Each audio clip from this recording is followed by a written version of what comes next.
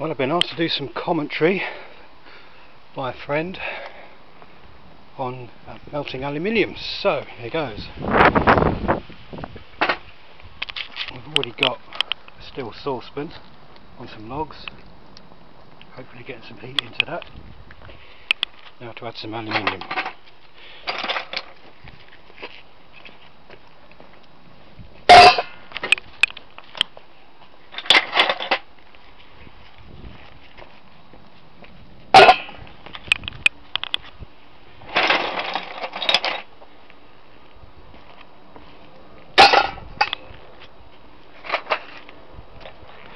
Make it easier.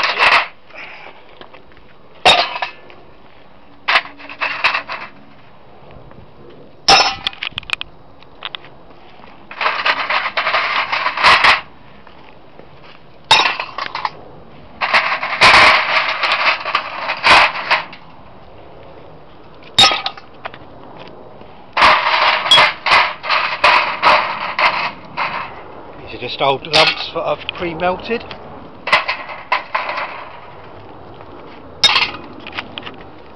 As you can see, I've poured some of these into bricks. Right, let's leave those to bake for a while. I'll be right back.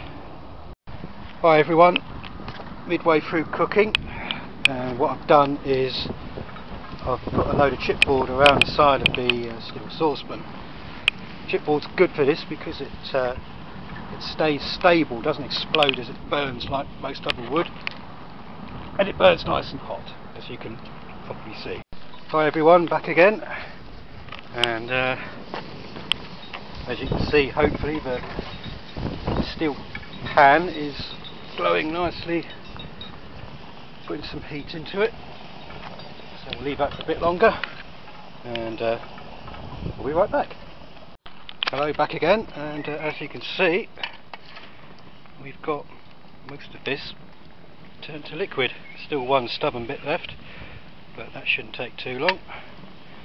And once that's melted, we'll do a pouring. Okay, let's see if we can do a pour.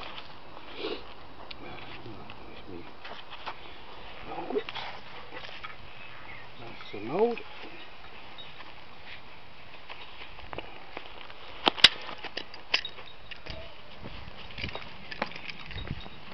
That's the liquid.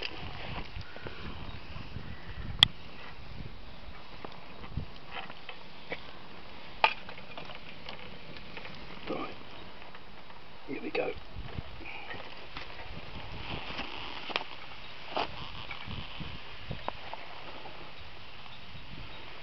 Let's see if we get a full cube.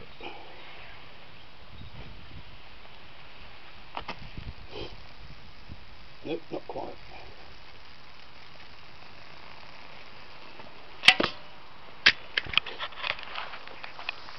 Still not a bad result.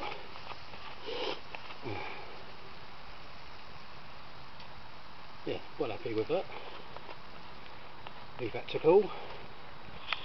Come back later.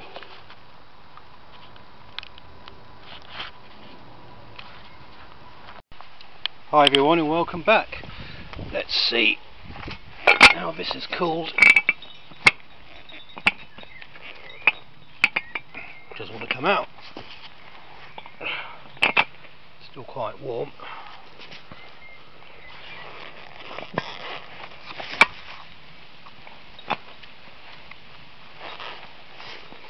Come on.